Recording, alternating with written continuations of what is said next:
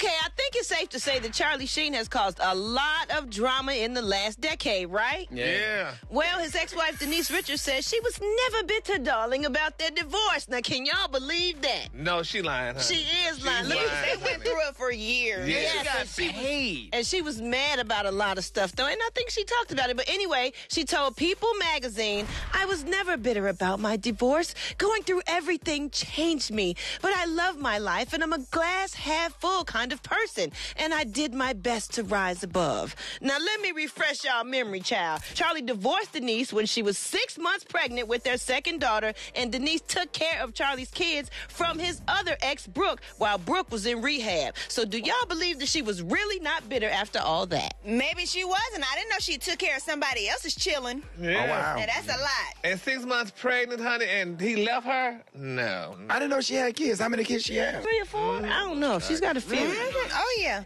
She's absolutely white. Right. Okay. Yeah.